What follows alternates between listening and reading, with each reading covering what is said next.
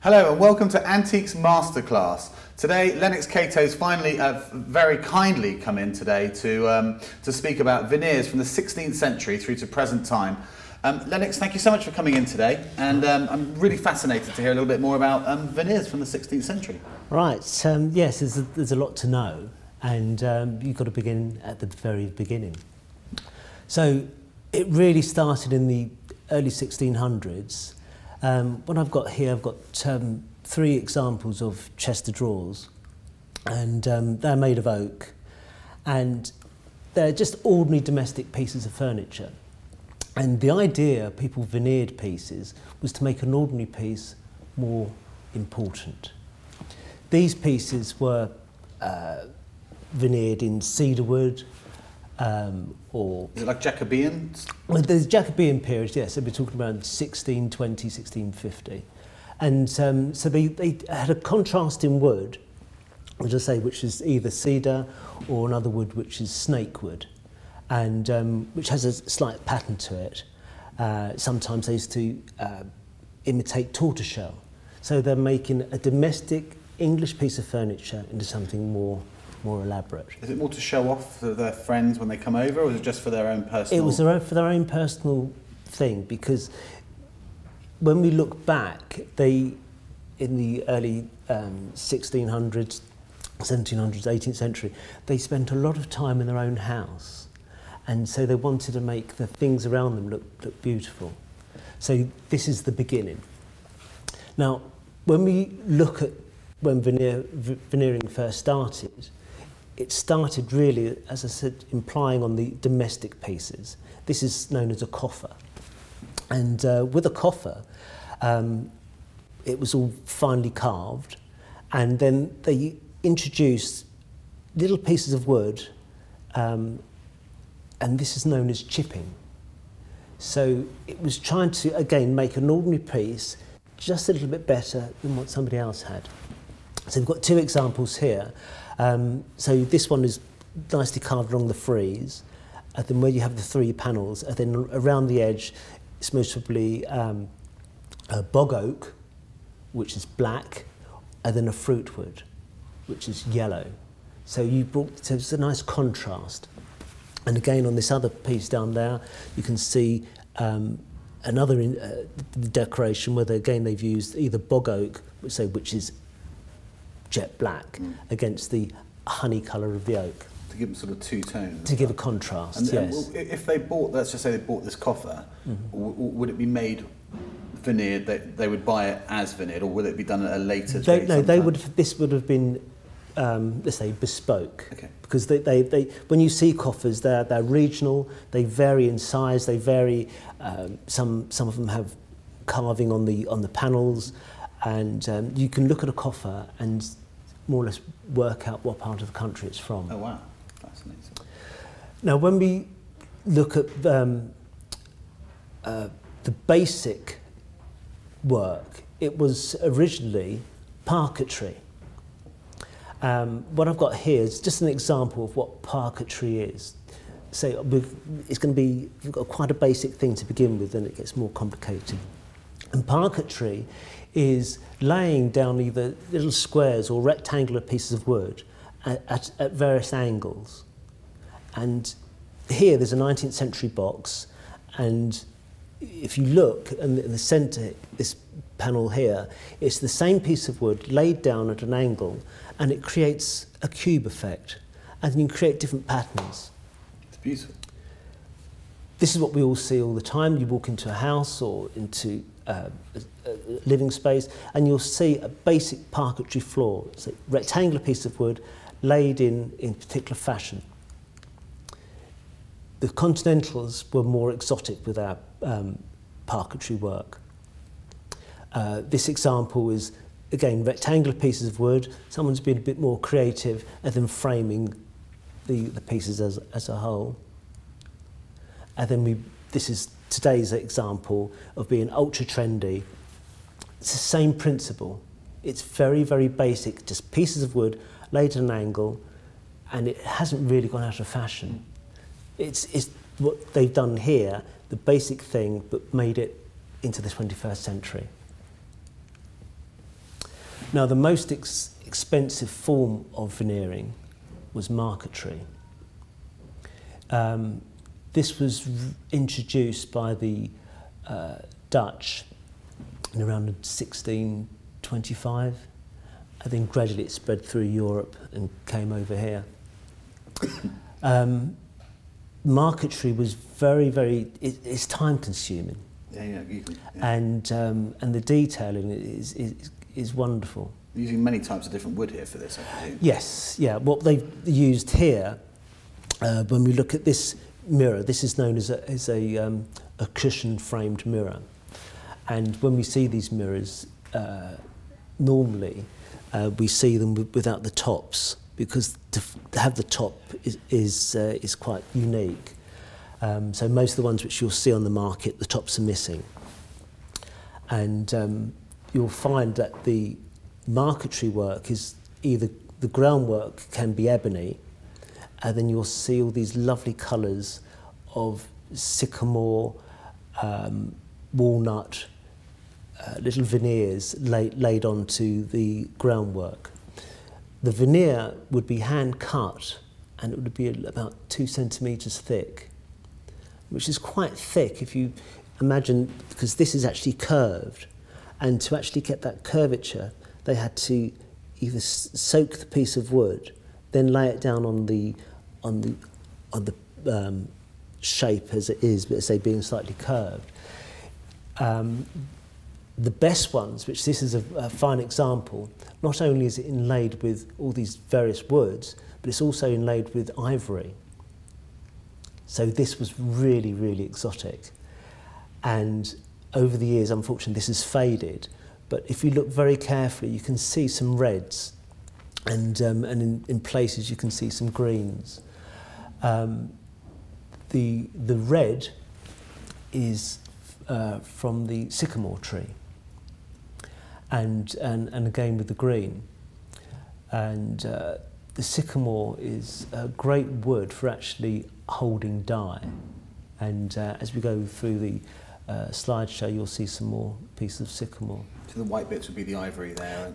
That's right. Yes, this is the white bits are ivory. Some of the ivory actually is stained.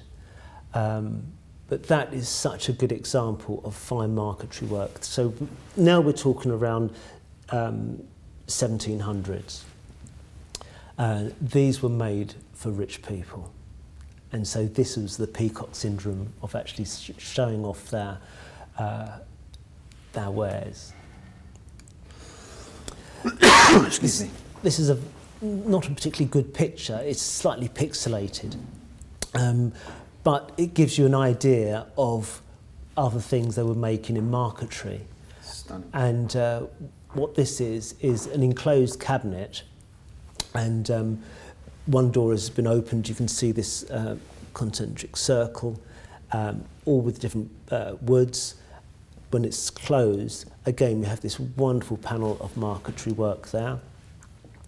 And along the frieze drawer, these circles, these are known as oyster veneers. And oysters, you think, well, how do you get an oyster on a piece of furniture? Now, what an oyster is if you imagine let's say a bough of a tree, and if you cut it at a 45-degree angle, you get a nice oval-shaped sliver, and the heart literally looks like an oyster in a shell. Now, again, that's laid down. That has to be laid down with little pins, bearing in mind it's almost 2 centimetres thick, because when they're cutting these veneers, they're cutting them by hand. And so in places it will be thick, and in places it will be thin, because it's literally, it can be all over the place. And each one has to look almost identical to make it... Absolutely, yes. And I say, this was so time consuming. So a piece of furniture like this would be the cost of a small house, I presume? Then and today, yes. And today, yeah. Of course, yeah. So this was made for a very rich family. Again, it's like a status symbol. This would be in the entrance of their house.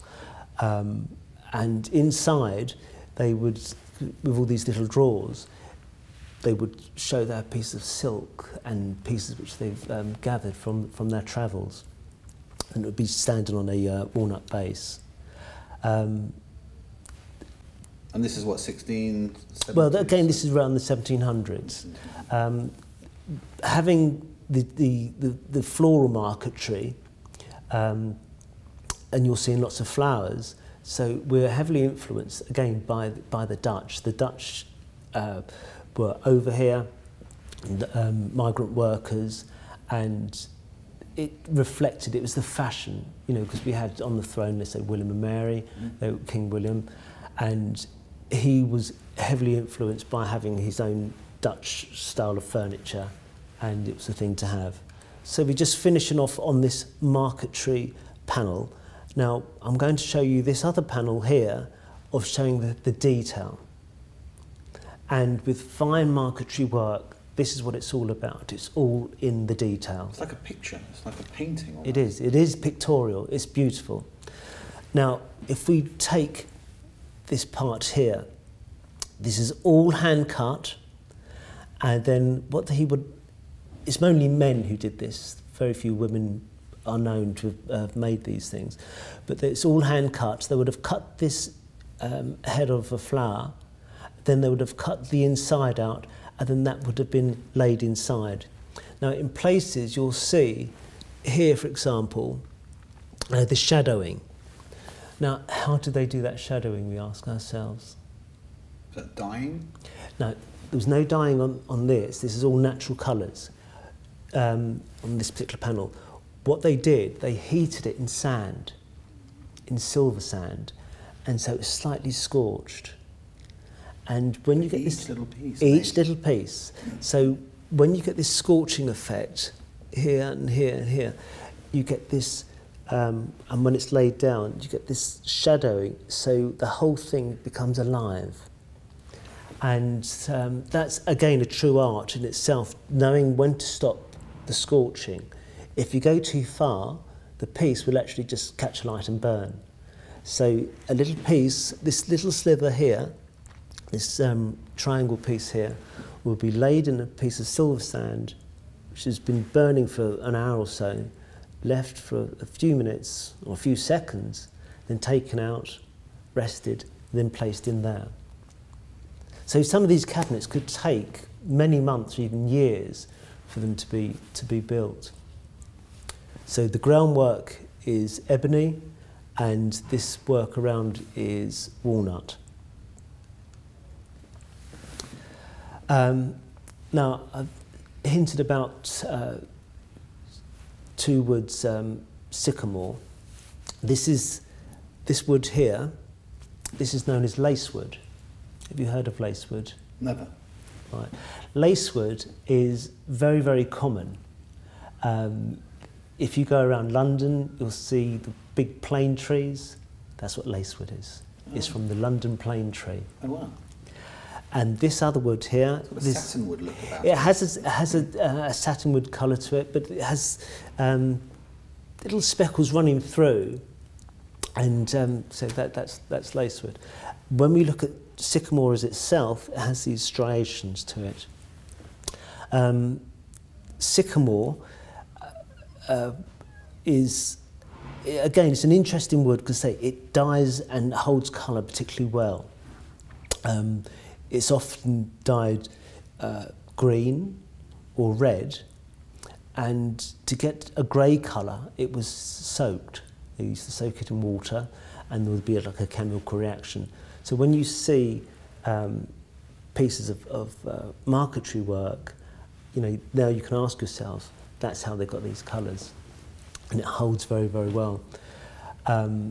It was quite fashionable at one stage in the 18th century to have large ornamental trees, and so we started having the horse chestnut, sycamore, poplar as just ornamental trees, and the sycamore, which was then, well, later became known as the field maple, some people will actually look at maple and think it's a weed, because they do. If you see a sycamore, but they suddenly can be everywhere, because they're little seeds.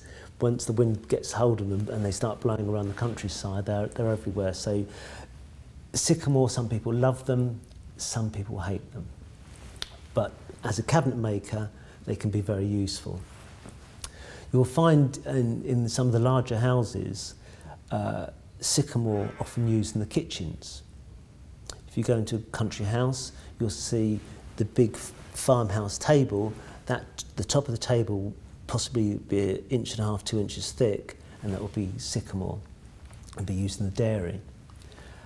You'll find... Very hardwood, is it? It's very hard, very dense, and the reason why it's often used in kitchens and in the dairies, because it's, as I say, because it stains, and if the housekeeper would see something's got spilt, it would lie there on the surface, and so then they would get somebody else to come along and scrub that table to get it clean. Just basically sand it off. More or less, yes. Okay. Yeah.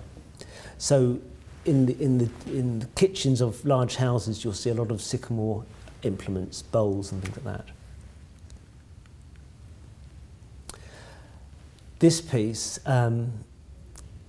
is, to me, made by the master, which is Thomas Chippendale.